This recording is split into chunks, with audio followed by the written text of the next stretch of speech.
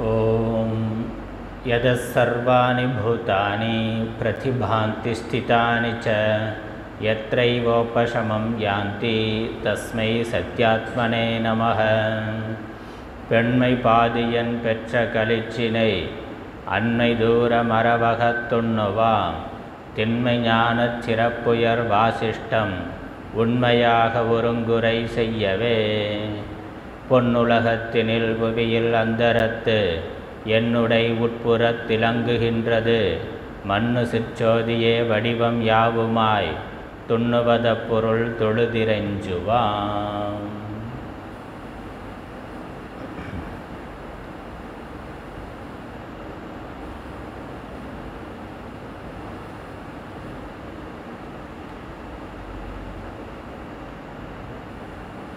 ஞான வாசிஷ்டம் மூன்றாவது உற்பத்தி பிரகரணம். பாலன் கதை. 8வது பாடல். அவரெல்லாம் நிரம்ப உண்டபின் மிகுந்த தருந்தினர் வேட்டைகளாடி இவர்கள் மூவரும் அங்கிருந்தனரென்ன இளமையா நம்பினன் சிறுவன் புவனம் இவ்வாறறிவிலோர் காண்பர் புகழ்மண விரிந்த சங்கற்பம் விவரமாம் இதனால் உலகமாம் இதனை விடு நிர்விகற்பமாயிடு நீ. இந்த உலகம் அனைத்தும் மனதின் விரிவு மன சங்கல்பத்தினால் ஏற்படக்கூடியது. பிரம்மம் என்ற சச்சிதானந்த பரம்பொருள் ஒன்றே இருக்கின்றது. அதனுடைய சங்கல்பத்தினால் சமஷ்டி மனம் என்ற பிரம்மா அல்லது இரண்யகர்ப்ப தத்துவம் தோன்றியது. அந்த பிரம்மாவினுடைய சங்கல்பத்தினால் பல உலகங்களும் ஜீவர்களும் தோன்றினர், ஜீவ மனங்களும் தோன்றின என்று தொடங்கி, ஆகவே இந்த உலகம் அனைத்தும் மன கற்பனை, மனதினுடைய விரிவு, இந்த கற்பனைக்கு ஆதாரமாக இருக்கின்ற ஒரே பரம்பொருள் பிரம்மம். இதை பல்வேறு கதைகள் மூலமாக ஸ்ரீராமருக்கு வசிஷ்டர் விவரித்து கொண்டு வருகின்றார். லீலாதேவி கதையில் தொடங்கி உலகம் வெறும் மனோராஜ்யம் மாத்திரம் என்பதற்கு லீலாதேவி கதையை தொடங்கி பல்வேறு கதைகளை சொல்லி எல்லாம் மனதினுடைய காட்சி என்பதனால் மனதினுடைய சொரூபம் என்ன என்பதையும் சொன்னார். மனதே சங்கல்ப விகல்ப சொரூபம் உடையதாகவும் அதுவே தனக்குத்தானே கல்பித்து கொண்டு இந்த உலகத்தையும் உடல்களையும் அதன் மூலமாக இன்ப துன்பங்களையும் கல்பித்து கொண்டு தன்னைத்தானே சம்சாரத்தில் ஆழ்த்தி கொள்ளுகின்றது. மனதிற்கு மேலாக எழுகின்ற விவேகம், விசார புத்தியானது மனதை பார்க்கின்ற பொழுது, மனதை ஆராய்கின்ற பொழுது மனமானது இல்லாமல் மறைந்து போய்விடுகின்றது என்று சென்ற அத்தியாயத்தில் மனதினுடைய சொரூபத்தை சொன்னார். இந்த மனதினுடைய விரிவுதான் உலகம் என்பது பல்வேறு கதைகளால் ஆரம்பத்திலிருந்து சொல்லப்பட்டு வந்தது. அப்படி கற்பனையாக இருக்கின்ற உலகத்தை விவேகம் செய்து பார்க்காதவர்கள், ஆராய்ந்து பார்க்காதவர்கள் சத்தியம் என்று கருதுகிறார்கள். அதனால் உலகங்கிற ஒரு தோற்றம் இருக்குது, ஆனால் அந்த தோற்றம் உண்மையாக இல்லை. அது உண்மையாக இல்லை என்பது ஆராய்ந்து பார்த்தால்தான் நமக்கு தெரியும். ஆராய்ந்து பார்க்காத வரைக்கும் இந்த தோற்றத்தை உண்மை என்று, சத்தியம், பரம சத்தியம் என்று, வாஸ்தவமாக உள்ளது என்று கருதுகின்றோம். அதை தெளிவுபடுத்துறதுக்குத்தான் இந்த பாலன் கதைங்கிற இந்த கதையானது வந்தது. ஆனால் இந்த கதையில் ஒன்றும் இல்லை. உண்மையிலே இந்த கதைங்கிறது முழுக்க முழுக்க கற்பனையான ஒன்று, வாஸ்தவமே நடக்கவே முடியாத ஒன்று. இல்லாத 3 மனிதர்கள் சொன்னார். இல்லாத 3 ராஜகுமாரர்கள், 2 பேர் 3 பேர் இருந்தாங்க, 2 பேர் பிறக்கவே இல்லை, ஒருவன் கருவிலும் தோன்றவில்லை என்று தொடங்கி அப்படி எல்லாமே கல்பனையாக இல்லாத தண்ணீர் இல்லாத நதியில் அவர்கள் நீராடினார்கள் என்று பலவிதமான கற்பனைகளை சொல்லி அதை ஒரு சுவாரஸ்யமான கதை போல சொன்னார். ஒரு தாய் குழந்தைக்கு, ஒரு சிறுவனுக்கு, பாலனுக்கு மனக்கற்பனையாக ஒரு வினோதமான ஒரு கற்பனை காட்சிகளை கதை போல சொன்னார்கள். இப்போ இந்த கதையோட தாத்பரியம் என்ன அப்படின்னா ஒன்றும் இல்லைங்கிறது தான். கதையோட தாத்பரியம் ஒன்றும் இல்லை. இந்த கதையே என்னன்னா நோபடியை பற்றிய கதைனா, அதில் நோபடினா யாருமே இல்லாத ஆள். நோபடினா ஒருவனும் இல்லைன்னு. இப்போ ஒருவனும் இல்லை அப்படின்னு அவனை கதாபாத்திரமாக வச்சு ஒரு கதை சொன்னால் அதுதான் இந்த கதை. இப்போ இந்த கதையோட தாத்பரியம் இந்த கதை அல்ல, இந்த கதையை உண்மைன்னு நினைக்கக்கூடிய சிறுவனுடைய மனது. ஆனால் தான் இந்த கதைக்கு பேர் பாலன் கதைன்னு இருக்குது. சாதாரணமாக ஒரு கதைனாக்கா அந்த கதையினுடைய ஹீரோ யாரோ அல்லது ஹீரோயின் யார் முக்கியமான பாத்திரமோ அந்த பாத்திரத்தினுடைய பேரில் கதை இருக்கும். பாத்திரத்தோட பேர் தான் கதையினுடைய பெயராக இருக்கும். அல்லது அந்த கதையில் இருக்கக்கூடிய ஒரு கருத்து, கதையின் மூலம் சொல்லப்படக்கூடிய ஒரு நீதி கதையினுடைய பெயராக இருக்கும். ஆனால் இந்த கதை இது வரைக்கும் நம்ம பார்த்ததில்ல அப்படி தான். லீலாதேவி கதைனாக்கா அந்த லீலாதேவியை கதாபாத்திரமாக கொண்ட முக்கியமான கதை மாந்தராக கொண்ட கதை. இப்படி ஐந்தவர் கதை பார்த்தோம், மஞ்சவிந்திரன் கதை பார்த்தோம். எல்லாமே அந்த கதாபாத்திரங்களை பற்றியது.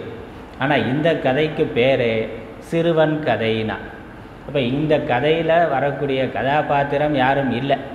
இந்த கதை கேட்டானே அந்த சிறுவன் தான் கதையோட விஷயம். அந்த சிறுவன் அந்த கதையை சத்தியம் நினைக்கிறான்.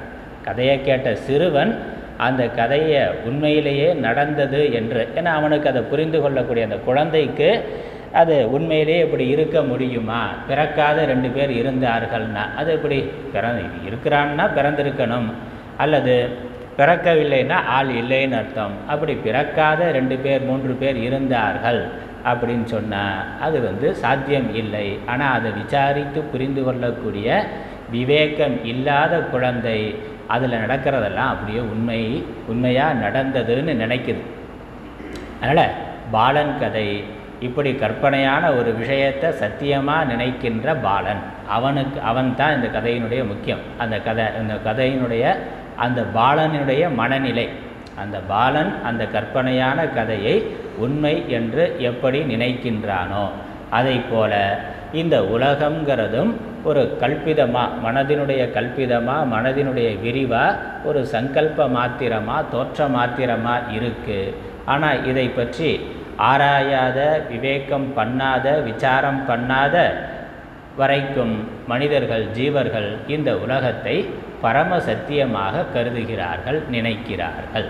அதனால் அந்த விஷயத்தில் இந்த சிறுவர்கள் மாதிரி தான் பெரியவர்களும் இருக்கிறார்கள். உலகத்தை சத்தியம்னு நினைக்கிற விஷயத்தில் இந்த கற்பனை கதையை உண்மைன்னு நினைக்கக்கூடிய சிறுவன் போலவே எல்லா மனிதர்களும் எல்லா ஜீவர்களும் இருக்கிறார்கள். இதுதான் கதையினுடைய தாத்பரியம், விஷயம். எப்படி நம்ம இன்றைக்கு சினிமாவில் பார்க்குறோம், சூப்பர்மேன், அயன்மேன், ஸ்பைடர்மேன்னா ஸ்பைடர் இருக்குது, ஸ்பைடர் மேன் இருக்கிறதுக்கான வாய்ப்பு இல்லை, அயன்மேன்னா. அப்படி இன்னும் பல கற்பனையான கதாபாத்திரங்கள் சினிமாவில் அவன் பண்ணி அதை உண்மை போல காட்டுகின்றான். அவனை சுற்றி ஒரு கதை பின்னி அவனுக்கு உறவுகள் இருக்குது, அவன் பல சாகசங்கள்லாம் பண்ணுகிறான், அதை அப்படியே விஷுவலாக காட்சிகளாக எடுத்து காட்டுகின்றான். அதை பார்க்கக்கூடிய சிறுவர்கள் அதை உண்மைன்னு நினைக்கிறார்கள். உண்மையிலேயே அயன்மேன்னு ஒருத்தன் இருக்கிறான், ஸ்பைடர்மேன்னு ஒருத்தன் இருக்கிறான், சூப்பர்மேன் இருக்கிறான் அப்படின்னு நினைக்கிற மாதிரி இந்த உலகம் மாயையினால் பலவிதமான கதாபாத்திரங்களை, கல்பனை தோற்றங்களை ஏற்படுத்தி வைத்திருக்கின்றது. அதையெல்லாம் நாம் உண்மை என்றே நம்பிக்கொண்டு வாழ்க்கையை நடத்தி கொண்டு இருக்கின்றோம். மேலே பார்த்தா ஆகாசம்னா, ஆகாயம்னா அவன் மேலே இருக்குது, வானத்தில் மேலே இருக்குது. ஆகாயம் எங்கேனா, ஆகாயம் வானம் அப்படின்னாலே நம்ம நிமிர்ந்து மேலே பார்க்குறோம். அப்போ ஒரு கொப்பரையை கவித்து வைத்த மாதிரி அந்த கடற்கரையில் இருந்து பார்த்தாக்கா ஆகாசமும் பூமியும் அந்த கடலும் தொட்டு இருக்கிற மாதிரி, ஆகாசம் அப்படி வளைந்து இருக்கிற மாதிரி, ஒரு கவிழ்த்து வைத்தது போல், ஏதோ ஒரு பாத்திரத்தை கவிழ்த்து வைத்தது போல் மேலே ஒரு கூரை இருக்கிற மாதிரி தோற்றம் நமக்கு தெரியுது. உண்மையிலே அது தோற்றம் தானே ஒழிய அப்படி அது அந்த அமைப்பில் அந்த வடிவத்தில் ஆகாசம் இல்லை, ஆகாசத்துக்குன்னு ஒரு வடிவம் இல்லை, அது வெட்ட வெளியாகத்தான் இருக்கு. ஆனால் நமக்கு பார்க்கிற பொழுது அது உண்மையிலேயே ஒரு வடிவம் உடையதாக தோன்றுகின்றது. அப்போ இந்த தோற்றம் ஆகாசத்தில் தொடங்கி, அதான் முதல் பூதம், அதில் தொடங்கி எல்லாமே இதை போலவே ஒரு கற்பனையான தோற்ற மாத்திரமாக இருக்கிறது. வானவில் பார்க்கிற மாதிரி இருக்குது. அப்புறம் சூரியன் தோன்றுகிறது மறைகிறதுன்னு அதை வைத்து கொண்டு தான் நம்ம நாள் கணக்கு வச்சுருக்கிறோம், பஞ்சாங்க கணக்கு வைத்திருக்கிறோம். அதற்குள்ள நல்ல நேரம் கெட்ட நேரம் ராகு காலம் யமகண்டம் இதெல்லாம் வைத்திருக்கிறோம். உண்மையிலேயே சூரியன் தோன்றுதா மறையுதான்னா அது தோன்றுவதும் இல்லை மறைவதும் இல்லை. நம்ம பூமியிலிருந்து பார்க்கிற பொழுது நமக்கு அது ஒரு 24 மணி நேரத்துக்குள்ளே வந்துட்டு போகிற மாதிரி தெரிகின்றது. வேறு ஒரு வியாழனில் இருந்து பார்த்தா சனியில் இருந்து பார்த்தாக்கா அது வேறு மாதிரி இருக்கும். வேறு வெளியே இருந்து ஆகாசத்தில் வெட்ட வெளியில் இருந்து பார்த்தாக்கா சூரியனுக்கு தோற்றம் மறைவும் இல்லைங்கிறது தான் உண்மை. அதே மாதிரி சந்திரன் வளர்கிறது தேய்கிறது. அமாவாசை பௌர்ணமியெல்லாம் கணக்கில் வைத்து கொண்டு ஆடி அமாவாசை தை அமாவாசை இதெல்லாம் ரொம்ப சிறப்பானதுன்னு பண்ணுறோம். உண்மையில் அமாவாசையே இல்லை. நமக்கு பூமியிலிருந்து பார்க்கிற பொழுது அமாவாசை தெரியுதே ஒழிய அமாவாசை இல்லை. இந்த பூமியிலேயே இந்த பகுதியில் பகலாக இருக்குது, இன்னொரு பகுதியில் இரவாக இருக்குது. இப்போ பகல்னு சொல்கிறதா இரவுன்னு சொல்கிறதான்னா நம்ம எந்த இடத்துல இருக்கிறோங்கிறத பொறுத்து அது இருக்கின்றது. அதே மாதிரி பூமி நமக்கு தட்டையாக ஒரு தட்டையாக இருக்கிற மாதிரி தெரிகின்றது. ஆனால் அது கோலமாக உருண்டையாக இருக்குன்னு சொல்கிறான்னே வெளியே நம்ம யாரும் நேரடியாக பார்க்கலை, அப்படி பார்க்கவும் முடியாது. ஏதோ படத்தில் அவன் வைத்து கொண்டு அவன் டெலஸ்கோப் வச்சு இல்லை வெளியே இருந்து ஃபோட்டோ எடுத்து சேட்டலைட்டில் இருந்து எடுத்து காமிக்கிறான். பூமி உருண்டைங்கிறதுக்கு பல காரணங்களை சொல்லுகின்றான். ஆனால் நம்ம அனுபவத்தில் எப்படி இருக்குது? தட்டையாக தான் இருக்குது. இப்போ தட்டைன்னு நாம் நினைத்து கொண்டு இருக்கிறோம், ஆனால் அது உருண்டையாக இருக்குது. அதே மாதிரி வானவில் இருக்கிறதா நினைத்து கொண்டு இருக்கிறோம், அது இல்லவே இல்லை. நம்ம வானத்தில் பார்க்கக்கூடிய பல நட்சத்திரங்கள் எப்போதோ அழிந்து போனது, அதோட ஒளி மட்டும்தான் இப்போ நமக்கு தெரியுது அப்படின்னு சொல்கிறோம். சில நட்சத்திரங்கள் அது எப்போயோ எரிஞ்சு சாம்பலாக போச்சு, ஆனால் அந்த ஒளி நமக்கு வந்து சேருவதற்கு பல காலம் ஆகுது. அதனால் இப்போ நமக்கு பார்க்குறதுக்கு ஒளியாக புள்ளியாக தெரியுது, ஆனால் அதற்கான நட்சத்திரம் அங்கே இல்லவே இல்லை, அது அழிந்து பல காலம் ஆகிவிட்டது அப்படின்னெல்லாம் அறிவியல் சொல்லுகின்றது. இப்படி நம்ம வாழ்க்கையில் பார்த்தாக்கா எல்லாமே பல விதங்களில் வெறும் கற்பனை தோற்றமாகத்தான் இருக்குது. நமக்கு தெரிந்த வரைக்கும் அதை வைத்துக்கொண்டு அதை உண்மைன்னு வைத்துக்கொண்டு விவகாரங்களை செய்து கொண்டு இருக்கின்றோம். அதனால் இந்த உலகங்கிறது ஒரு தோற்றம்தான். இதுதான் இந்த கதையினுடைய தாத்பரியம். அந்த தோற்றம் எப்படி வந்தது? நம்மளுடைய மனசங்கல்பத்தினால் வந்தது. இதை நம்ம ரெண்டாக எடுத்துக்கொள்ளணும். சமஷ்டி மனசு ஈஸ்வரனுடைய சங்கல்பத்தினால் வந்தது. அப்புறம் எஷ்டி மனது நம்மளுடைய தனித்த ஜீவனுடைய மனசங்கல்பத்தினால் மனக்கற்பனையினால் ஏற்பட்டது. ஏன்னா உலகம் இறைவன் படைத்தது ஒரு மாதிரி இருந்தாலும் அவரவர் மனசு எப்படி இருக்கோ அப்படித்தான் அவர் உலகத்தை பார்க்கின்றார்கள். அதனால் அவரவர் பார்க்கின்ற உலகம் ஒவ்வொருத்தருக்கும் ஒவ்வொரு மாதிரி தெரிகின்றது. ஆண்கள் பார்க்கிற உலகம் வேறு மாதிரி இருக்குது, பெண்கள் பார்க்கிற உலகம் வேறு மாதிரி இருக்குது, குழந்தை பார்க்கிற உலகம் வேறு மாதிரி இருக்குது. அதே குழந்தை இளைஞனான அவன் பார்க்கிற பொழுது அந்த உலகம் வேறு மாதிரி தெரியுது. வயதான பிறகு நம்ம பார்க்கிற உலகம் வேறு மாதிரி இருக்கின்றது. பெற்றோரோட கோணத்தில் இருந்து பார்த்தா உலகம் ஒரு மாதிரி இருக்குது, குழந்தையோட கோணத்தில் இருந்து பார்த்தா அது ஒரு மாதிரி இருக்குது, முதலாளியோட கோணத்தில் ஒரு மாதிரி இருக்குது, தொழிலாளியோட கோணத்தில் அது ஒரு மாதிரி இருக்குது, செல்வம் இருக்கிறவருடைய கோணத்தில் உலகம் ஒரு மாதிரி இருக்குது, செல்வம் இல்லாதவன் அவன் பார்க்கிற அனுபவிக்கிற உலகம் ஒரு மாதிரியாக இருக்குது, படித்தவன் பார்க்கிற உலகம் வேறு மாதிரியாக இருக்குது, படிக்காதவன் பார்க்கிற உலகம் ஒரு மாதிரியாக இருக்குது. அதுலேயும் அவன் எந்த நம்பிக்கை கொண்டிருக்கிறானோ, எந்த மாதிரியான பண்பாடு கலாச்சாரத்தில் வளர்ந்திருக்கிறானோ அதற்கேற்ற மாதிரி அவன் பார்க்கிற உலகமானது இருக்குது. அதனால் இந்த உலகம் இப்படித்தான்னு ஒரு வரையறைப்படுத்தி சொல்ல முடியாது. எல்லோருக்கும் பொதுவான உலகம்னு சொல்ல முடியாது. பொதுவாக இருக்கிற மாதிரி தெரிந்தாலும் உண்மையிலேயே அது ஒவ்வொருவருக்கும் அவரவருடைய மனது எப்படி இருக்கோ அப்படித்தான் உலகமானது இருக்கின்றது. அதற்கேற்றாற் போல தான் அவரவருடைய வாழ்க்கை அனுபவங்கள் இன்ப துன்பங்கள் ஏற்படுகின்றன. இதுதான் இங்கே சொல்ல வரக்கூடிய விஷயம். அதனால் இது உலகம் ஒரு நிலைத்த ஒரே மாதிரியான தன்மை உடையது என்று சொல்வதற்கு இல்லை. அப்படி இல்லை என்பதனாலேயே இந்த உலகம் உண்மையில் இல்லை. உலகம் சத்தியமாக இருந்தால் அது எல்லோருக்கும் ஒரே மாதிரி இருக்கணும். ஏன்னா உண்மைனாக்கா எப்பொழுதும் ஒரே மாதிரி இருக்கிறது தான் உண்மை. இந்த உலகத்தை எப்பொழுதும் ஒரே மாதிரி இருக்கக்கூடியதுன்னு யாராவது சொல்ல முடியுமான்னு சொல்ல முடியாது. ஒரே சமயத்தில் வெவ்வேறு மனிதர்களுக்கு அது வெவ்வேறு விதமாக தெரிகின்றது, அல்லது ஒரே மனிதனுக்கு வெவ்வேறு காலகட்டங்களில் அது வெவ்வேறாக தெரிகின்றது. அவனுடைய மனநிலை மாறுச்சுனாக்கா உலக தோற்றமும் மாறிவிடுகிறது. அதனால் உலகம் ஒரு நிச்சயமற்ற தன்மை உடையது. அவரவருடைய மனதினுடைய விரிவு தான் உலகமாக, அவர் காண்கின்ற உலகமாக இருக்கின்றது. இப்படி அநேக மனிதர்கள் அவர்களுடைய சங்கல்பத்தினையில் கல்பனையில் பலவிதமான செயல்களை செய்கிறார்கள்.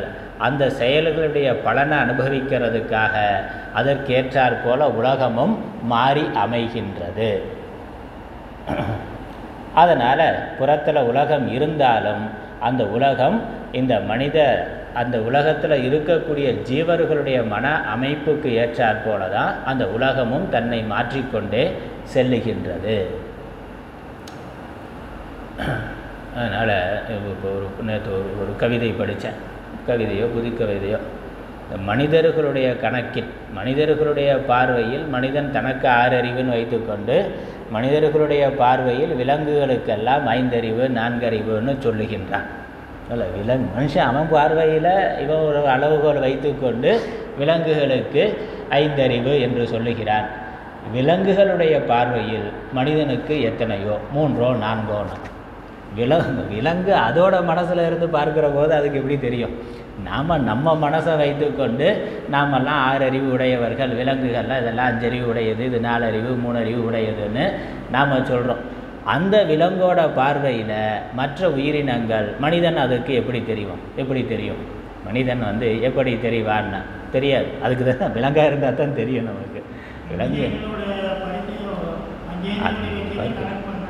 அது நம்ம கணக்கு பண்ணுறோம், சரி, அது இருக்கட்டும். அது நம்ம அதனால சொல்கிறேன், அது ஒரு கற்பனை அப்படி சொல்கிறோம். நம்மளுடைய திருஷ்டியை வைத்துக்கொண்டு பார்க்குறோம். புலன்கள் 5 புலன்களை வைத்துக்கொண்டு 5 புலன்கள் இருக்கிறதுனால பார்க்குறோம். ஆனால் ஒரு புலன்லையே அவன் 2 வேலையும் செய்கிற மாதிரி இருக்க. கச்செவி அப்படின்னு சொல்கிறோம். பாம்புக்கு கண்ணே செவியாகவும் வேலை செய்யும்னா 2 சேர்ந்து ஒரே உறுப்பாக இருக்குது, அல்லது அந்த ஒரு உறுப்புக்கு பதிலாக 2 வேறு மாதிரி வேலை செய்யுது. அப்படி அதுவும் ஒன்று வரையறுத்து சொல்ல முடியாது. நம்ம இருக்கக்கூடிய கோலகத்தை வைத்துக்கொண்டு 5 கோலகம் இருந்தால் 5, 4 இருந்தால் 4ன்னு சொல்கிறோம். உண்மையிலேயே அது எப்படின்னு அதுவாக இருந்தால் தான் நமக்கு தெரியும், இல்லை பகவானுக்கு தான் தெரியும். ஆடு மாடுக்கெல்லாம் அதுக்கு கலர் தெரியாது, வெறும் வெண்மை கருப்பு 2 நிறம் தான் தெரியுங்கிறான். மாடுகளுக்கெல்லாம் ஆடுக்கெல்லாம் அதுக்கு பார்வை இருக்குது. ஆனால் நம்மளை மாதிரி பல நிறங்களை பார்க்கறது இல்லை, அதுக்கு 2 நிறம் தான், பிளாக் அண்ட் ஒயிட்டு தான், அதுதான் தெரியுங்கிறான். உண்மையிலே அதுக்கு அதுதான் தெரியுதா இல்லையான்னு நமக்கு எப்படி தெரியும்? நமக்கு தெரியாது. நம்ம ஒரு அனுமானத்தில் சொல்கிறோம், அவ்வளோதான். அது மட்டும் இல்லை, நம்ம திருஷ்டியில் இது வெளிச்சம் இது இருட்டுன்னு சொல்கிறோம். ஆந்தை அதுக்கு அது வெளிச்சமாக இருக்கே, நமக்கு தெரியாதது ஆந்தைக்கு தெரியுது. அப்போ நமக்கு 7 நிறம் தான் தெரியுதுன்னா ஆந்தைக்கு 8 நிறம் கூட தெரியலாமே. மற்ற உயிரினங்களுக்கு நம்மளோட அதிகமான நிறங்கள் தெரியக்கூடிய சக்தி இருக்கலாமே, அதிகமான பார்வை தூரம். இப்போ கழுகுகள்லாம் பல கிலோமீட்டர் மேலே இருக்குது, அங்கேருந்து கீழே இருக்கிறத பார்க்குது. உண்மையிலே நமக்கு அவ்வளோ தூரம் பார்வை தூரம் கிடையாது. நம்ம காதுக்கு இவ்வளவு டெசிபல் தான் சவுண்டை கேட்க முடியும்னு இருக்குது. அதை விட குறைவான டெசிபலை கேட்கக்கூடிய உயிரினம் இருக்குது. அதே மாதிரி பார்க்கக்கூடியதில் இவ்வளவு தான் பார்க்க முடியும்னு இருக்குது. அதை விட நுட்பமானதாக பார்க்கக்கூடிய உயிரினம் இருக்குது. நம்மளுடைய மூக்குக்கு உணரக்கூடிய சக்தி ஒரு வரையறை இருக்குது. நாய் பூனைக்கு பார்த்தாக்கா அது நம்மளோட பல மடங்கு மிகுதியாக இருக்குது. அப்போ வாசனையில் நம்ம இவ்வளவு தான் அப்படின்னு ஒரு அளவு நம்ம திருஷ்டியில் வச்சுருக்கோமே ஒழிய, அதோட திருஷ்டியில் அதோட அது பரந்த உலகமாக இருக்கே. நாயோட மூக்குக்கு அதோட வாசனைகள் மிக பரந்ததாக இருக்கே. அதனால் நம்ம திருஷ்டியில் நம்ம இது 3, 4, 5ன்னு சொல்லிக்கிட்டு இருக்கிறோமே ஒழிய, அதோட திருஷ்டியில் நாம் எப்படி இருப்போம்னு நமக்கு தெரியாது. ஆமாம், கரெக்டாக வந்துடுது. அப்போ அவ்வளவு தூரம் நமக்கு வாசனை சக்தி, நமக்கு பக்கத்தில் சட்டி தீஞ்சு போனால் தான் வாசனை தெரியுது, அதுக்கு ஒரு மெல்லிய வாசனை தெரியுதுன்னா, அப்போ நம்மளால் நம்ம மூக்குக்கு உணர முடியாத எவ்வளவோ வாசனைகள் உலகத்தில் இருக்குது. நமக்கு தெரிஞ்ச நம்ம மூக்கை வச்சுக்கொண்டு நம்ம பார்க்குறோமே ஒழிய எறும்புக்கு அதோட அதிநுட்பமான வாசனைகளை உணரக்கூடிய சாமர்த்தியம் இருக்குது. அப்படி பார்த்தாக்கா நம்ம 5, 6ன்னு சொல்லிக்கிட்டு இருக்கோமே ஒழிய அதுலேயும் எவ்வளவோ வேறுபாடுகள் இருக்கலாம். அதனால் என்னென்னா அந்தந்த உடம்பு அந்தந்த உபாதியோட வரையறை என்னவோ அப்படித்தான் நம்ம பார்க்குற உலகம் இருக்குது. அதனால் உலகம் இப்படித்தான் அப்படின்னு நம்ம ஒரு நிச்சயப்படுத்தி ஒரு அளவுகோல் வைத்து சொல்ல முடியாது. அப்படி எது நிச்சயமாக சொல்ல முடியாதோ அதுதான் மாயை, அதுதான் மித்யா. சத்தியமாக இருந்தால் ஒரே மாதிரி இருக்கணும், மாறிக்கொண்டே இருக்கிறதுக்கு தான் மாயைன்னு பேர். அதனால் இதுதான். அதனால் இந்த சிறுவன் அவன் எதை கேட்கிறானோ அவனுடைய புத்தி சக்தி எப்படி இருக்கோ அந்த புத்தி சக்தியினுடைய அளவுகளை வைத்துக்கொண்டு அவன் கேட்கிறத சத்தியம்னு நினைக்கிறான், அவன் பார்க்கிறத சத்தியம் நினைக்கிறான். குழந்தைக்கு அந்த விளையாட்டு பொருள் பரம சத்தியமாக இருக்குது. அதே குழந்தை ஒரு வருஷம் 2 வருஷம் அந்த பருவம் வயசு மாறிச்சுன்னா மெச்சூரிட்டி மாறிட்டா அது தூக்கி போட்டுறான். என்ன குழந்தைன்னு நினைக்கிறியான்னு கேட்குறான். அப்படியும் அது குழந்தை தான், அது வேறு. ஆனால் என்ன குச்சி மிட்டாய் குருவி ரெட்டின்னா என்ன கை குழந்தைன்னு நினச்சியா, எனக்கு வேறு பெருசாக சைக்கிள் வாங்கி கொடுங்கிறான் இருக்குல்ல. அப்போ இது முன்னாடி அவன் பார்த்த உலகம் வேறு, அப்போ அவனுக்கு சத்தியமாக தெரிந்தது வேறு. அதே குழந்தை ஒரு வயசில் 1 வருஷத்தில் மாறி விடுகின்றது. அது மாதிரி நம்மளுடைய பக்குவத்தை வைத்துக்கொண்டு நம்மளுடைய மனதை வைத்துக்கொண்டு நாம் ஒரு உலகத்தை பார்க்கிறோம். அந்த உலகம் நம்மளுடைய மனதோட விரிவு அன்றி வேற இல்லை. அதுதான் இங்கே இந்த கதையினுடைய, இந்த பாலன் கதையினுடைய தாத்பரியம். அதைத்தான் சொல்லி இந்த கதையை நிறைவு செய்கின்றார். அதனால் இந்த கதையினுடைய 8வது பாட்டில் 2வது வரியில் பார்த்தா கதை முடிஞ்ச பிறகு இளமையால் நம்பினன் சிறுவன். பாலன் கதையில் 8வது பாட்டை படிச்சுட்டோம், அதுக்கான விளக்கம்தான். அதனால் இளமையால் நம்பினன் சிறுவன், இளமையால் சிறுவன் நம்பினன். இளமையால்னா அவனுடைய குழந்தைத்தனத்தினால், அவனுடைய அந்த விவேகம் இல்லாத புத்தியினால், விசாரம் இல்லாத மதியினால் அப்பாலன் நிச்சயமாகவே விஸ்வசித்தனன். இந்த கதையில் அந்த அம்மா சொன்ன அந்த கற்பனை கதை முழுக்க நடைமுறை சாத்தியமே இல்லாத ஒரு கற்பனை கதையை இந்த குழந்தை அதனுடைய குழந்தைத்தனத்தினால், அதனுடைய விவேகம் இல்லாத மதியினால், ஆராய்ந்து பார்க்கும் சாமர்த்தியம் இல்லாத அறிவினால் அது உண்மை என்று நம்பியது. அது மாதிரி அதான் விஷயம். இவ்வாறு புவனமும் அறிவில்லோர் காண்பர்னா இந்த உலகத்தையும், இவ்வாறு உலகத்தையும் எப்படி இந்த குழந்தை அந்த கதையை உண்மையாக பார்த்ததோ அதை போல புவனமும் இந்த பிரபஞ்சத்தையும் இந்த உலகங்களையும் அறிவில்லாதவர், விவேகம் இல்லாதவர்கள், ஆராய்ந்து பார்க்காதவர்கள் காண்பர்னா இதை சத்தியமாக காண்பர். உலகம் தெரியுது ஒன்று, ஆனால் உலகத்தை சத்தியமாக பார்க்கறதுங்கிறது விவேகம் இல்லாததுனால நமக்கு தெரிகிறது. அந்த கற்பனை கதையை விவேகம் இல்லாத குழந்தை எப்படி பரம சத்தியமாக நினைக்குதோ அதை போல இந்த விவேகம் இல்லாதவர்கள் இந்த உலகத்தை சத்தியமாக காண்பர். உண்மையில் என்னது? புகழ் மனம் விரிவு சங்கற்பம் விவரமாம். இந்த உலகமானது சொல்லா நின்ற மனோவிலாசமே சங்கல்ப வகைகளாம். மனதினுடைய விரிவு தான் பல சங்கல்பமாக இருக்கின்றது. மனதினுடைய கல்பனை அதை பலவிதமாக சங்கல்பங்களாக வெளிப்படுகின்றது. அந்த சங்கல்ப ஜாலம்தான் உலகமாக இருக்கின்றது. மனதினுடைய எண்ணம் எப்படி இருக்கோ அந்த எண்ணம் தான் உலகமாக விரிவடைகின்றது. எப்படி ஒரு கதாசிரியன் கற்பனையாக ஒரு கதையை செய்கின்றானோ முழுக்க அந்த கதையில் அவன் பல கதா மாந்தர்களை வைத்து கொண்டு ஒரு கதை பின்னுகிறான். அப்போ அந்த கதையை நம்ம படிக்கிற பொழுது அல்லது அந்த கதையை காட்சியாக சினிமாவாக பார்க்கிற பொழுது அது உண்மையிலேயே அந்த மனிதர்கள் இருப்பது போலவும் அந்த அவர்களுக்கு வரக்கூடிய வாழ்க்கையில் நடக்கக்கூடிய இன்ப துன்பங்கள் வெற்றி தோல்வி எல்லாமே உண்மையில் நடக்கிறது போலவும் நினைக்கிறோம். ஆனால் அது அனைத்தும் அந்த கதையை பண்ணின மனிதனுடைய மனக்காட்சி அன்றி வேறு ஒன்றும் இல்லை, மனோ கற்பனை அன்றி வேறொன்றும் இல்லை.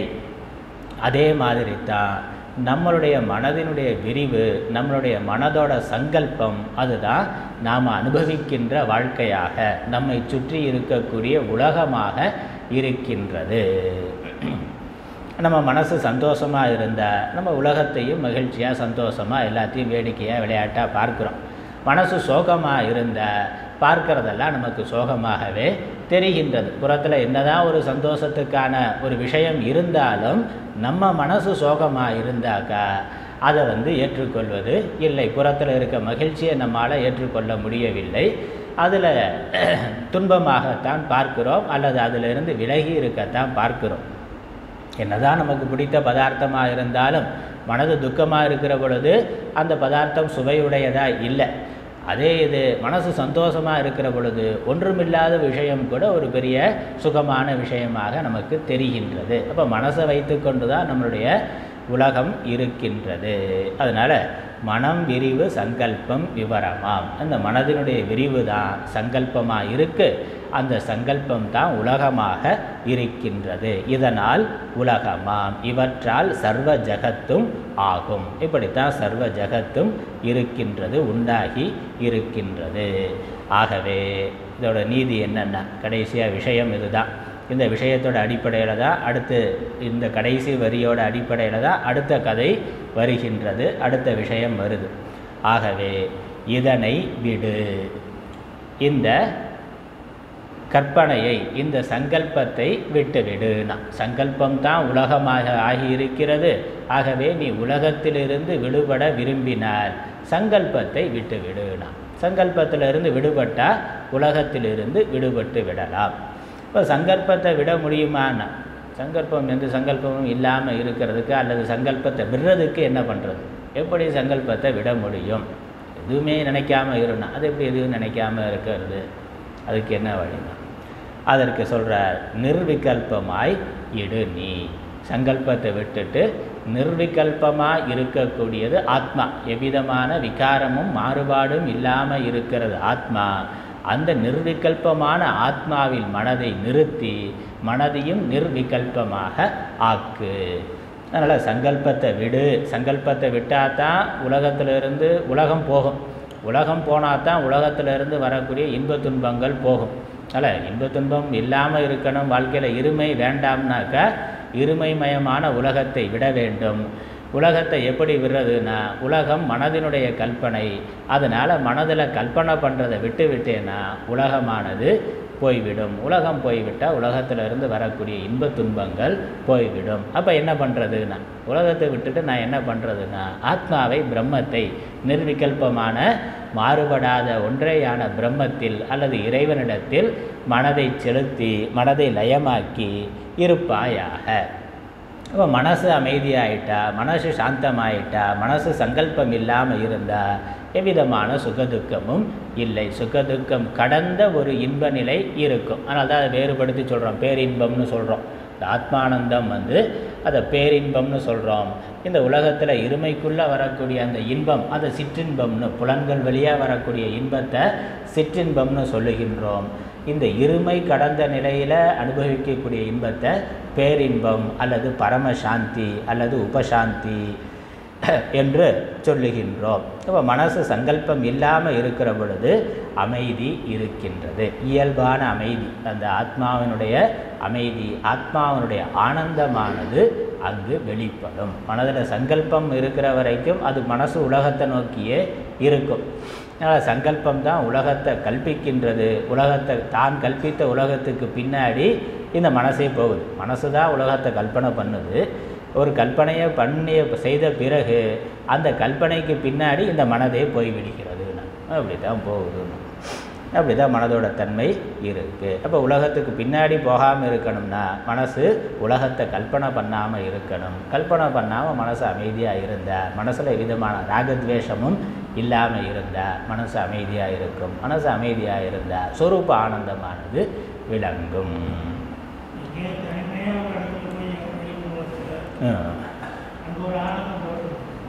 மனசில் ராகத்வேஷம் இல்லாமல் சில சமயங்களில் இயல்பாகவே வருது. அது ஏதோ புண்ணியத்தினால் வரக்கூடியது.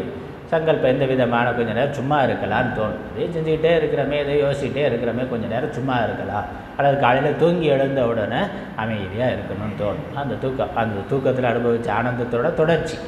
அதனால் பார்க்குறோம், அமைதியாக கொஞ்சம் நேரத்துக்கு சும்மா எதுவும் ஒன்றும் டிவி பார்க்கணும்னா, பேப்பர் படிக்கணும்னா, வேறு எதுவும் பண்ணால் பேசாமல் சும்மா அப்படி இருக்கும். அப்போ இருக்கிற போது ஒரு ஆனந்தம். ஏன்னா அங்கே ராகத்வேஷம் இல்லை. அந்த ராகத்வேஷம் இல்லைன்னா மனசில் சலனம் இல்லை. சலனம் இல்லைன்னா சொரூபமாக இருக்கக்கூடிய சாந்தமானது, சாந்தியானது, ஆனந்தமானது இருக்கின்றது. அதனால் இந்த சங்கல்பம் தான் மனதை அலைபாய வைக்கின்றது. மனதை கற்பனை பண்ணி இவனாக சும்மா இருந்து டிவியை பார்த்து, டிவியில் விளம்பரத்தை பார்த்து, அந்த விளம்பரத்தை திரும்ப திரும்ப பார்த்த உடனே இந்த பொருள் நம்மள்கிட்ட இருந்தால் நல்லா இருக்குமேனு ஒரு ஆசை ஏற்பட்டு, அப்புறம் அது நல்லா இருந்தால் பொருள் ஒன்று ஈஸியாக வந்துடுமான்னு அதுக்கு பைசா கொடுக்கணும். பைசாவை சம்பாதிக்கணும்னா பொருள் மேலே ஆசை வந்ததுன்னா டிவி விளம்பரம் பார்க்காத வரைக்கும் இல்லை. அப்படி ஒரு பொருளே இல்லைன்னா இல்லை, பிரச்சனை இல்லையே, ஆசை இல்லையே.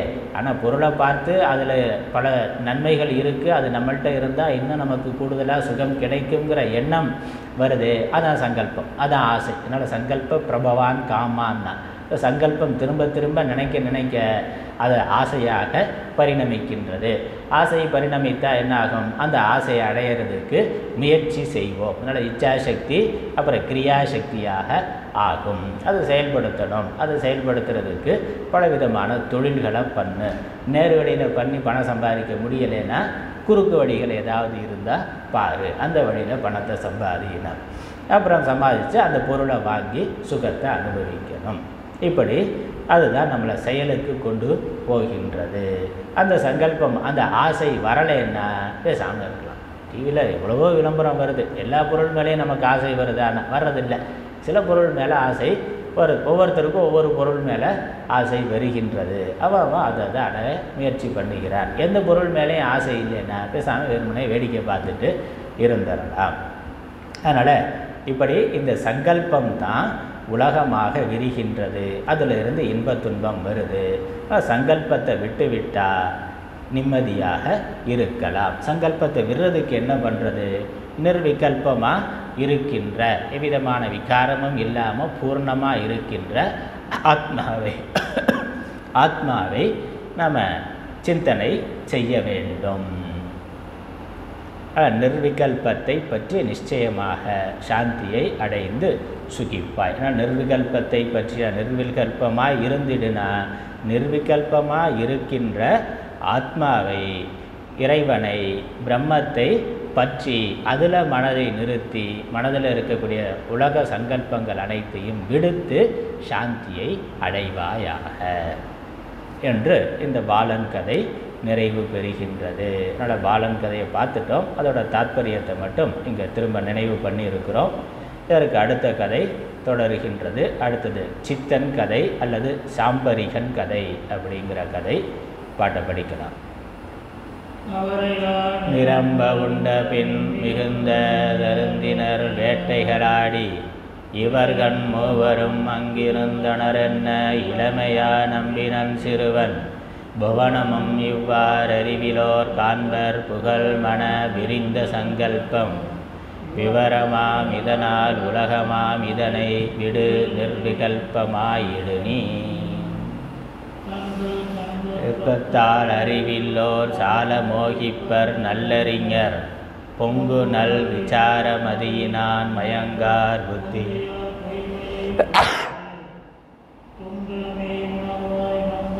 இருந்தும் தொடர்பு பந்தமுண்டென்று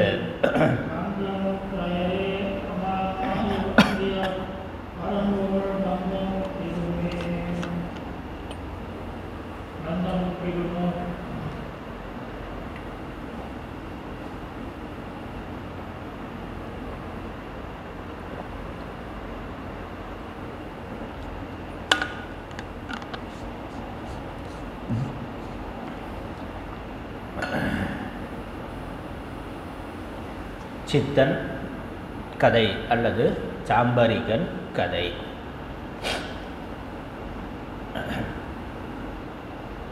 சித்தன் அப்படிங்கிறது இந்த இடத்துல ஒரு மாய வித்தை பண்ணக்கூடியவன். அவனுக்கு சித்து வேலைகள் பண்ணக்கூடியவன். அவனுக்கு இங்கே சித்தன்கிற பெயர் இருக்குது. ஒரு மாயாஜாலம் பண்ணுறவன். அவன் பண்ணுகின்ற மாயாஜாலம்தான் இந்த கதையினுடைய விஷயம். அதனால் அவனை பற்றிய கதை சித்தன் கதை. அந்த கதையில் வரக்கூடிய ஒரு கதாபாத்திரம் சாம்பரிகன் அப்படிங்கிறது. அவனை மையமாக வைத்திருக்கிறதுனால சாம்பரிகன் கதை அப்படின்னும் சொல்லலாம். என்ன கதைங்கிறத பார்க்கலாம். அவதாரிக்கை. இந்த கதை சொல்ல போகிறதோட தாத்பரியம் என்ன, சென்ற அத்தியாயத்துக்கும் சென்ற கதைக்கும் இப்போ அடுத்து வரக்கூடிய விஷயத்துக்கும் அடுத்து வரக்கூடிய கதைக்கும் இருக்கக்கூடிய சம்பந்தம் என்னங்கிறத சொல்கிறார். முன் பாலன் கதையில் பிரபஞ்சம் மித்தையே ஆயினும் அபிச்சார தசையில் பரமார்த்தம் போல தோன்றும் எனப்பட்டது. அதில் இந்த உலகம் ஒரு கற்பனையான தோற்றம், அதாவது பொய்யானது சத்தியமான நிரந்தரமான இருப்பு உடையது அல்ல. உலகம் ஒரு தற்காலிகமான தோற்றமாத்திரமான மாறுபடக்கூடிய இருப்பை உடையது. அப்படிப்பட்ட அந்த மாறுபடக்கூடிய இருப்பு அல்லது தோற்றமாத்திரமான இருப்புக்கு மித்யா அப்படின்னு பெயர் சொல்கிறோம். அதனால் இந்த பிரபஞ்சம்ங்கிறது மித்யா. அது சத்தும் அல்ல அசத்தும் அல்ல. சத்துனா மாறாமல் ஒரே மாதிரி 3 காலத்திலையும் இருக்கணும். அசத்துனா எப்பொழுதுமே இருக்கக்கூடாது, இல்லவே இல்லாதது, 3 காலத்திலும் இல்லாதது அசத்து. ஆனால் இந்த உலகத்தை 3 காலத்திலும் நிரந்தரமாக இருக்கக்கூடியதுன்னு சொல்வதற்கும் இல்லை. உலகத்தில் பார்க்கக்கூடிய அனைத்தும் ஒரு காலத்தில் இல்லாமல் இருந்தது, ஒரு காலத்தில் இல்லாமல் போய்விடுகிறது, இடைப்பட்ட காலத்தில் மட்டும் இருக்கிற மாதிரி இருக்கின்றது. அதனால் இது 3 காலத்திலும் இருப்புடையதாக இல்லை, 3 காலத்திலும் இன்மை உடையதாகவும் 3 காலத்திலும் இல்லாததாகவும் இல்லை. இருக்கிறதா தெரிகின்றது, நமக்கு ஒரு காலத்தில் அனுபவத்தில் இருக்கின்றது. உலகம் நம்மளுடைய உடம்பு மனசு அதில் வரக்கூடிய இன்ப துன்பங்கள் எல்லாமே ஒரு காலத்தில் நமக்கு அனுபவத்தில் இருக்கின்றது, கனவு உலகம் மாதிரி. அதனால் இதை சத்துன்னு சொல்ல முடியாது, அசத்துன்னு சொல்ல முடியாது. மித்யா, இருப்பு இன்மை இரண்டுக்கும் வேறான ஒரு தோற்ற மாத்திரமான தன்மை உடையது. அப்படி இந்த பிரபஞ்சத்தினுடைய சொரூபம் இதுதான். இது பிரபஞ்சத்தினுடைய தன்மை. இப்படி இருந்தாலும், இதுதான் உண்மையாக இருந்தாலும், அவிச்சார தசையில் பரமார்த்தம் போல தோற்றும்.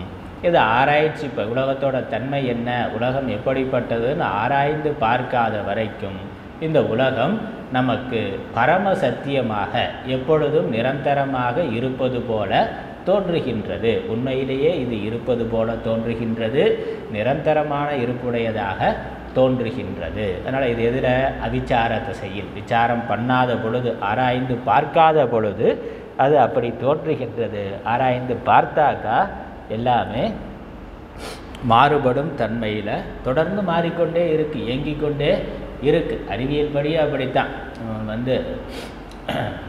எல்லாமே அணுக்களால் ஆனதுன்னா, அணு விஞ்ஞானம் எடுத்துக்கொண்டாலும் எல்லாம் அணுக்கள் மாறிக்கொண்டே தான் இருக்குது. நமக்கு பார்க்கிற பொழுது இந்த கட்டடம் நிரந்தரமாக இருக்கிறது, நிலையாக இருக்கிற மாதிரி தெரியுது. ஆனால் இப்படி ஒரு 40 வருஷத்துக்கு முன்னாடி கட்டப்பட்டது இப்போ 40 வருட பழமையுடையதாக இருக்குது.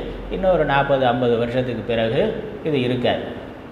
அது ரொம்ப இன்னும் பழமை அடைந்து ஒரு கால் அது நிற்பதற்கு சக்தியற்றதை விழுந்து போய்விடும், மறைந்து போய்விடும். இன்னொரு 100 வருஷத்துக்கு பிறகு இந்த கட்டிடம் இருக்காது.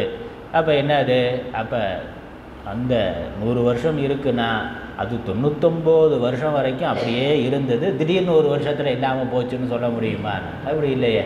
எப்போ கட்டப்பட்டதோ அதிலிருந்து அது அப்படியே கொஞ்சம் கொஞ்சமாக மாறிக்கொண்டே இருக்கின்றது. நம்ம உடம்பு அப்படி தானே மாறிக்கொண்டே இருக்குது, தேய்ந்து கொண்டு. நம்ம உடம்பு கொஞ்சம் ஒரு காலத்துக்கு வளர்ந்து அப்புறம் தேயுது. இது அப்படி இல்லை, பிறந்ததுலேருந்து அப்படியே தேய்ந்து கொண்டே போய் ஒரு காலத்தில் முற்றிலும் அழிவை அடைந்து விடுகின்றது. இப்போ ஒவ்வொரு க்ஷணத்திலையும் அதற்குள்ள மாற்றம் நடந்து கொண்டு இருக்குது. இந்த வயசு போகுது, வயசு போன வருஷம் பிறந்த நாள் இந்த வருஷம் பிறந்த நாள்னா இப்போ வருஷத்தில் ஒரு தடவை தான் உடம்பு மாறுதான்னு, அது ஒவ்வொரு நாளும் மாறிக்கொண்டே விகாரம் அடைந்து கொண்டே இருக்கின்றது, ஒவ்வொரு க்ஷணமும் மாறிக்கொண்டே இருக்கின்றது. ஆனால் விவகாரத்தில் அது நிரந்தரமாக இருக்கிறது போல தெரிகின்றது. அதே தான்.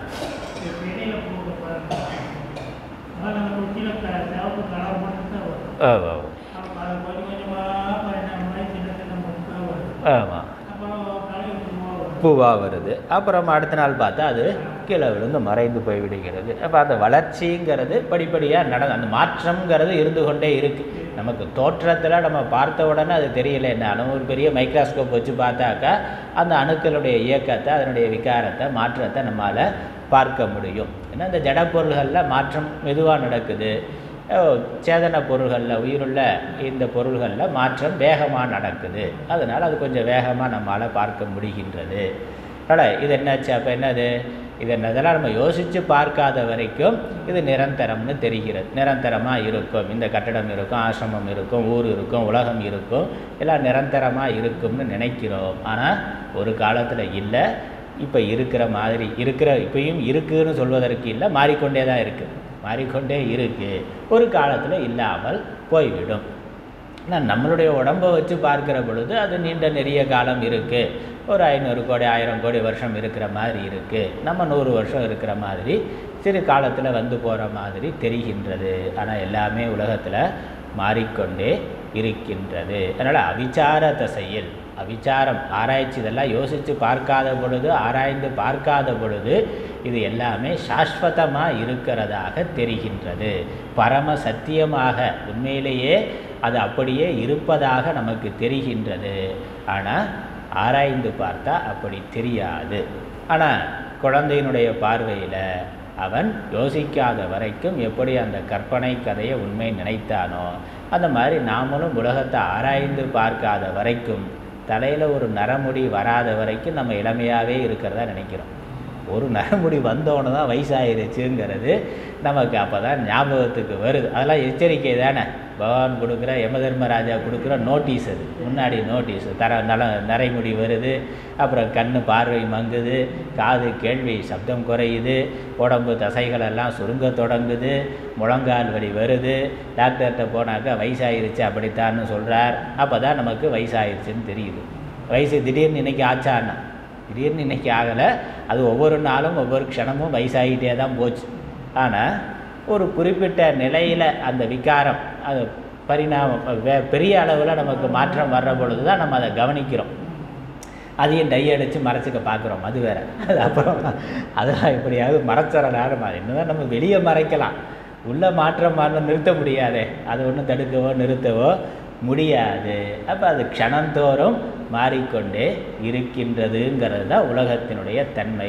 ஆனால் இதை பரமார்த்தமாக, பரமசத்தியமாக, நித்தியமானதாக, நிரந்தரமானதாக இருக்கும் என்று நினைக்கின்றோம். அது உண்மை இல்லை அப்படிங்கிறதுக்கு தான் போன கதை. அதில் பாலன் கதையில் பிரபஞ்சம் மித்தையே ஆயினும், இப்படி பொய்த்தோற்றமுடையதாக, மாறுபடும் தன்மையுடையதாக இருந்தாலும் அவிச்சார திசையில், ஆராய்ச்சி பண்ணாத நிலையில் அது பரம சத்தியம் போல, பரமார்த்தம் போல தோன்றுகின்றது என்று சொல்லப்பட்டது.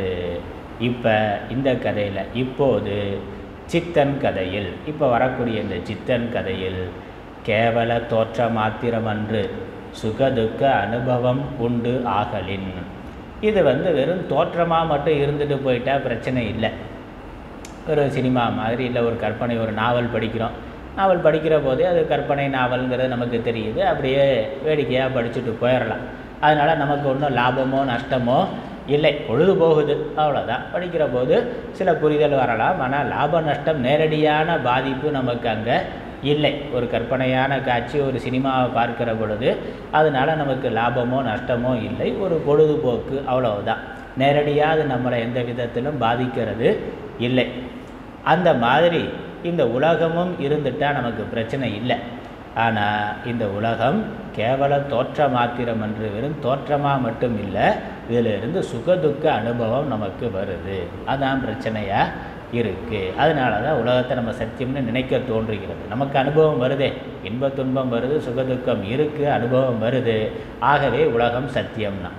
அப்படி தான் துவைத்திகள் எல்லாம் சொல்லுகிறார்கள்.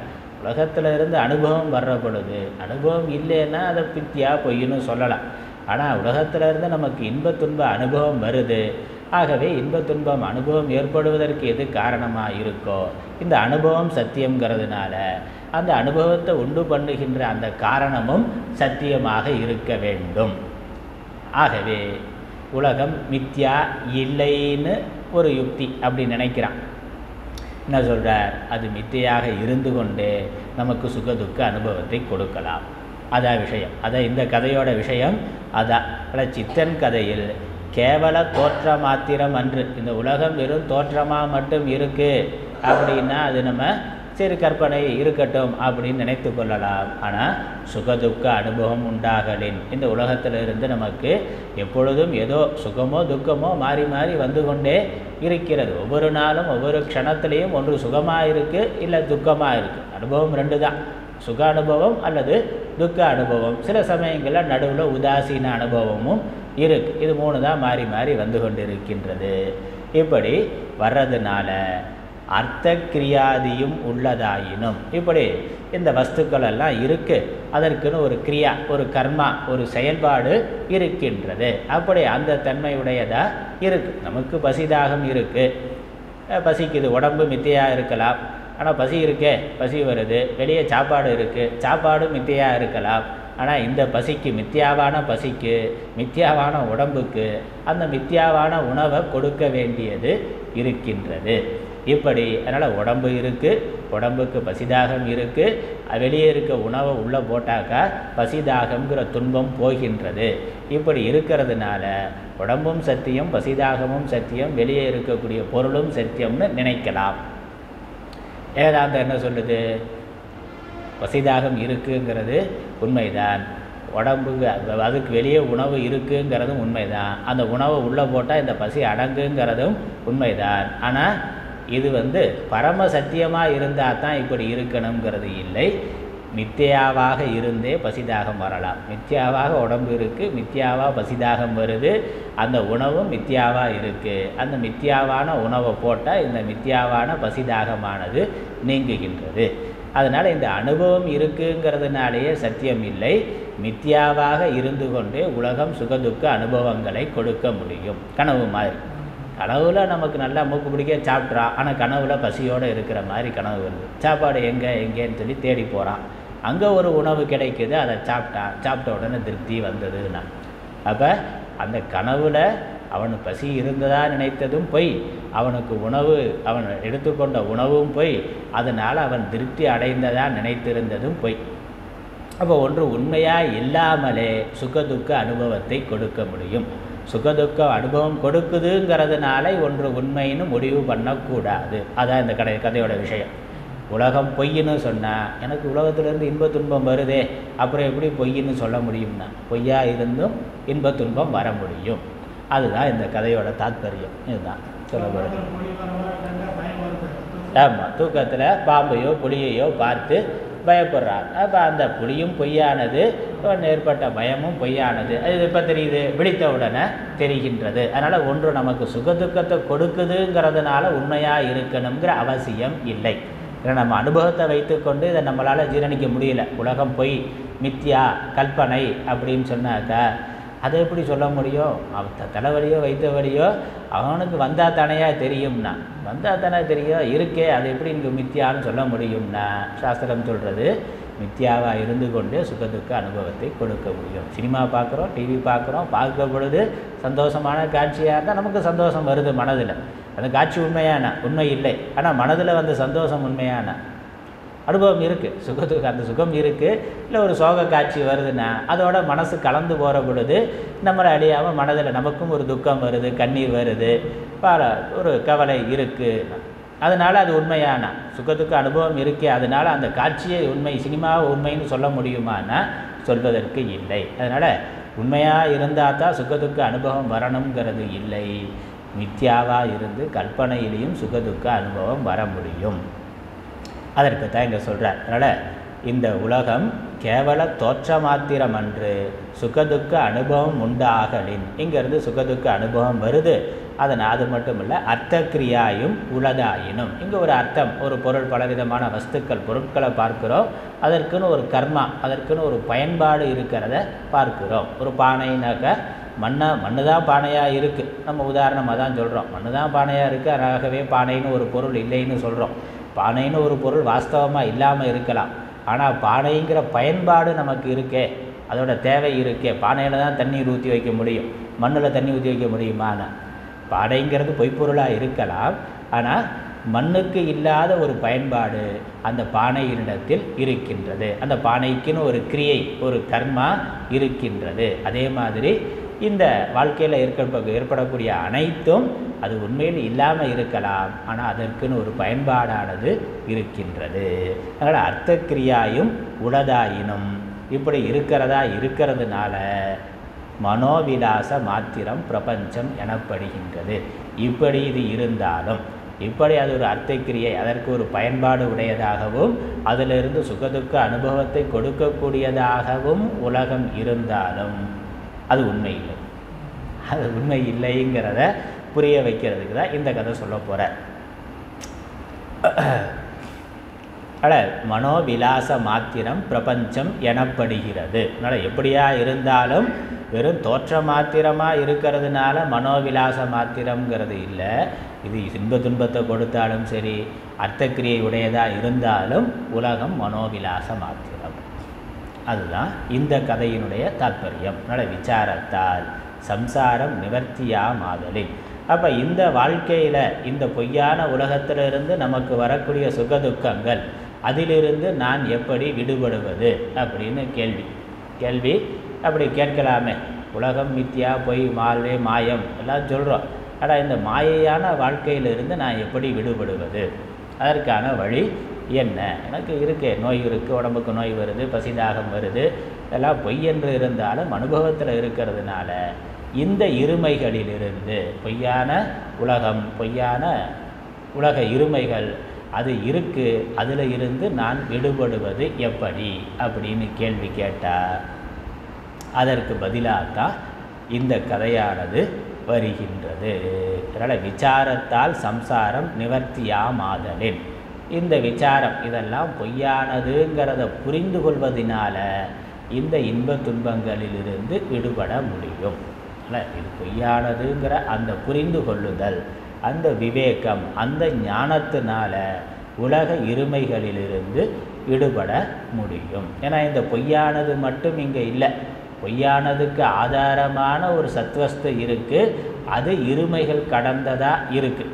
அப்போ அந்த உண்மையிலேயே இருக்கக்கூடிய இருமை கடந்த அந்த சத்வஸ்துவை புரிந்து கொள்வதன் மூலம் இந்த பொய்யான இருமைகள் நம்மை பாதிக்காமல் நம்மால் விடுபட முடியும். அதுதான் இந்த வரப்போகிற கதையினுடைய தாத்பரியம். அதற்கு முன்னாடி உபதேசத்தை தொடங்குகின்றார். பாட்டை படிச்சுட்டோம், நாளைக்கு தொடரலாம். நம்ம பாட்டுக்கு அர்த்தம் பார்க்கல, நேரம் ஆயிடுச்சு, நாளைக்கு பார்க்கலாம். இல்லை இன்னும் பாட்டுக்கு அர்த்தம் பார்க்கல, அவதாரியை மட்டும்தான் பார்த்துருக்குறோம், நேரம் ஆயிடுச்சு, அதனால் நாளைக்கு பார்க்கலாம்னு சொல்கிறேன். ஓம் ஈஸ்வரோ குருராத்மேதி மூர்த்திபேத விபாகினே व्योमवत्याप्तदेहाय दक्षिणामूर्तये नमः. ஓம் பூர்ணமதః பூர்ணமிதம் பூர்ணாத் பூர்ணமுதச்யதே பூர்ணஸ்ய பூர்ணமாதாய பூர்ணமேவாவசிஷ்யதே. ஓம் சாந்தி சாந்தி சாந்தி. ஹரி ஓம்.